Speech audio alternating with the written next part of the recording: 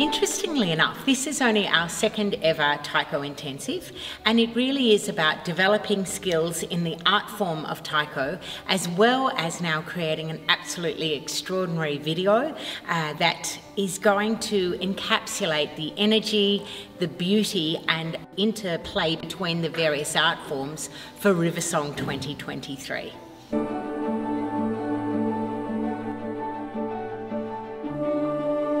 This year is the most epic of all years I've been involved in so far, where we've taken those taiko onto location and filmed in spectacular style. I mean, it doesn't really get more epic and different than that. So Anton briefed me on what's going to happen, and so working with the taiko drums, as you can hear them now, trying to work out the rhythm and the beats of that, and he wanted circular movements to go with the round sound of the taiko. So in my head I'm playing around with circular movements and working with the children, with the students, how they move and working with them what best suits their body. Okay. I really enjoyed working with Neville because he pushes us to be the best that we can be and to not worry about anybody else or what they think, to follow our gut and what we feel like doing instead of thinking about what other people will think of us.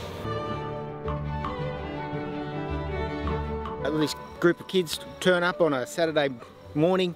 They've been learning drums, they've been learning dance, they're learning singing, and they've been putting together these beautiful polished performances for for various things. And it's just amazing to see, one, how quickly they pick it up and the level that they perform it at. In essence, we've had 3 days. We've had 3 days to create a life-changing opportunity. And the children and the young adults, or youth if you want to call them, of Moorambilla Voices have approached an enormous amount of very unusual scenarios with viv, enthusiasm and a real thirst for wanting to make things work.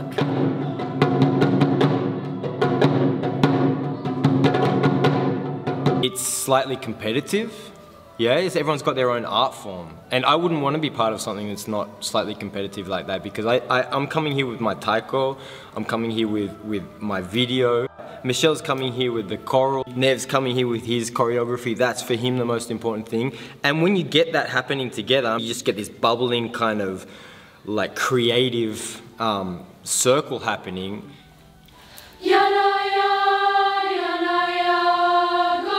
This Moorambilla intensive weekend has really opened my eyes towards the land that we're on and the people around it. It's different to the normal ones and it's more challenging. So if you like challenge, do it.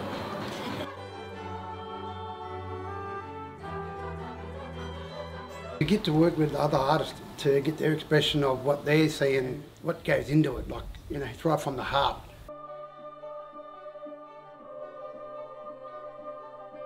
By the end of the intensive, that's what we do with the kids. It's like they're communicating with this group of 50, all in this rhythmic dialogue together. Especially taiko, it's really primal.